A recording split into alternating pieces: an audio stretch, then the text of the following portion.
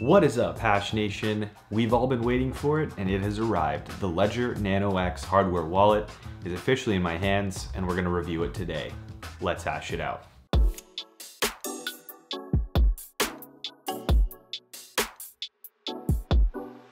The Ledger Nano X, the new flagship device for the French company Ledger, was intended to be the flagship replacement for the Ledger Nano S hardware wallet that many of you may have, many of you have probably heard of.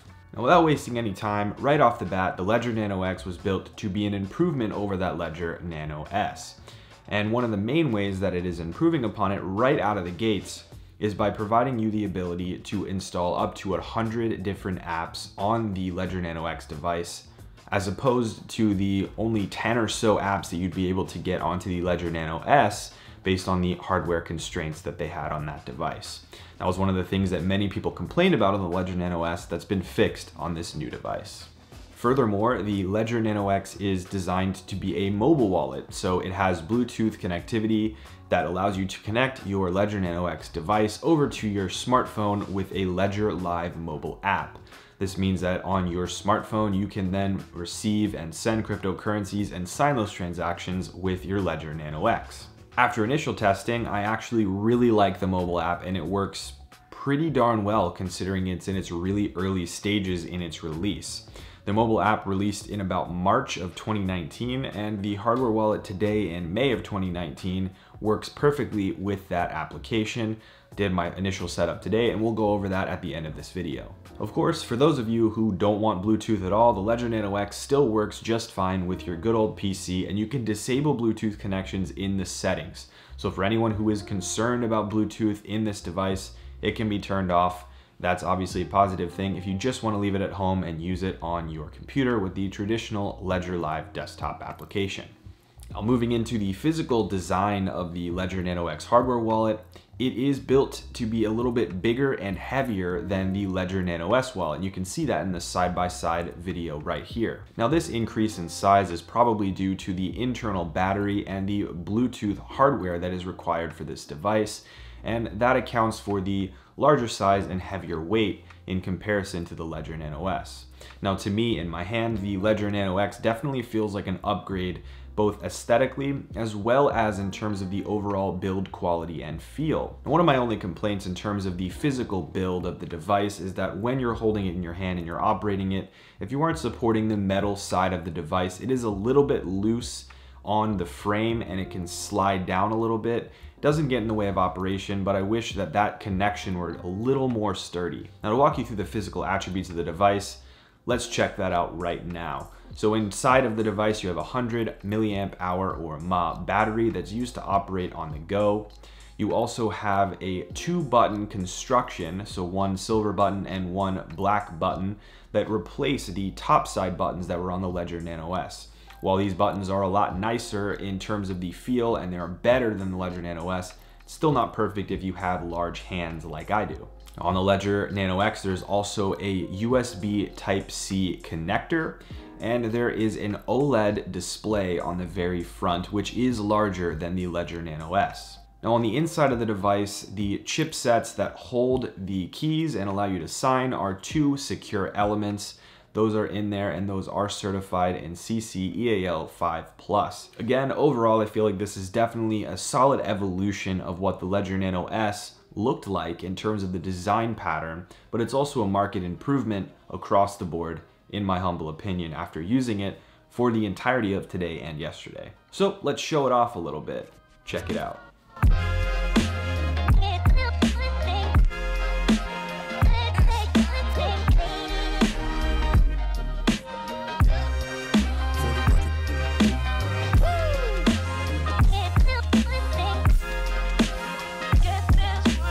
Next up, I want to show you how to get this whole wallet set up in the first place if you're just now getting one, and I also want to walk you through the mobile app and show you what the experience is like. But really quickly, if you do want to pick up a Ledger Nano X hardware wallet for yourself, you can follow the links in the description and the comments down below and get one for yourself for $119 US. That price includes free shipping, and there is completely free returns, no questions asked.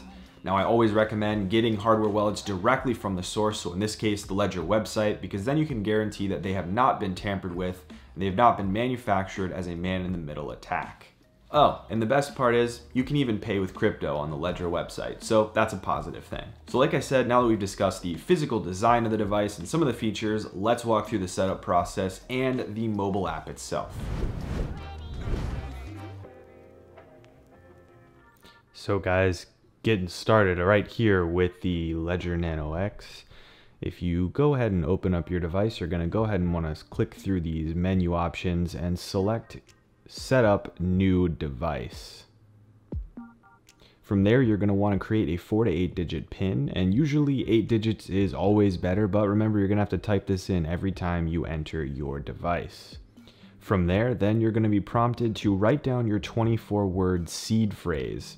And after that, you're going to have to confirm that seed phrase.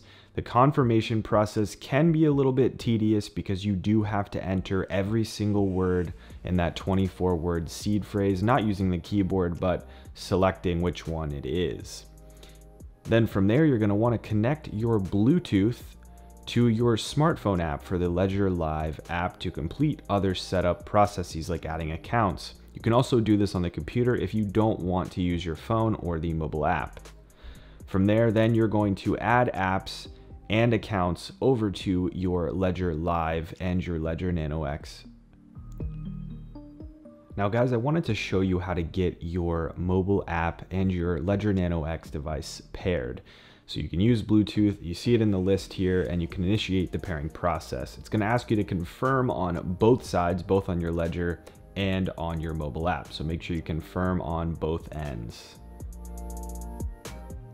Once you've done that, your app should pick it up and realize that everything is connected up as it's supposed to, and you'll see this loading screen here.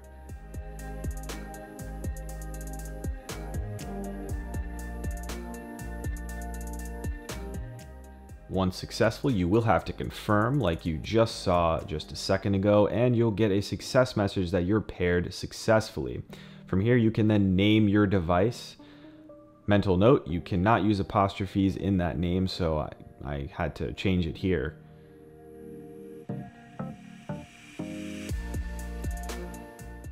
Once you save that name, it's going to ask you to confirm that again on your Ledger device. Anytime you write data or you're pulling data from your Ledger device, you're going to have to confirm it. That's just for security purposes.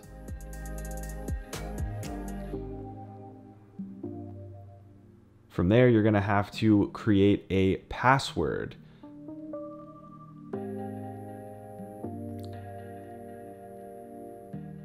And this password is really there to just protect your app with one extra layer of security. When you log in to try and do things, it's going to ask you for that password. You can also set up Face ID if you are on an iOS device, or you can set up another biometric if you're on Android. From here, there are just a handful of other settings you can set up. You can turn off analytics and you can turn off bugs and error reporting. You can pretty much just customize this how you want it to look, just showing you here what your options are, and you'll get this final success message. You're all connected and paired up and ready to go. Now, of course, if you want to use an app on your device, you have to install it first. So here we're installing the Bitcoin app in the manager tab at the bottom here. So you'll see it's processing. I sped it up just so that you can see what I mean without having to wait for the entire thing to load from scratch. But here we're just installing the Bitcoin app. You can also do the same thing for Ethereum, just so you can see this stuff runs pretty quickly. I think it probably took around 30 seconds or maybe 20 seconds to install each of these apps. Let's open up the Bitcoin app just to show you what it looks like on the inside. It takes a second for it to sync up over Bluetooth after it says the application is ready. And then it'll open up and it'll synchronize the wallet. It takes far less time to open up this app the second time. The first time it's synchronizing in the background before the screen changes. So right here, it's synchronizing your accounts from your seed key, and it is creating you that one wallet address to start with. You can create more later on if you want to. So from here, again, we can show we want to receive, pick the device you want, and you're going to have to confirm on your Ledger Nano X device. just like any other time. And you see here, this is what the address looks like when you want to confirm on screen. And yeah, this is pretty much what the user interface looks like for receiving crypto. Pretty awesome device, guys, and I'm really excited to use this more. So overall, I think the Ledger Nano X, in my experience, has been a really solid hardware wallet and a great addition to the Ledger family of devices. Now, I will say that it is a great improvement over the Ledger Nano S in terms of user experience in my perspective. Now, I must tell you that there is a caveat here. One of the Ledger Nano S features that really bothered me was that the firmware update process was far from perfect. The updates took forever, they a lot of times didn't work at all, people had all sorts of issues, and quite frankly, one of the most popular videos on my channel early on were actually videos that I made to help people fix their Ledger Nano S device. So that has to be fixed with the Ledger Nano X, and I can't truly say that that will have been fixed, although I expect they probably have considering how many people were upset about it.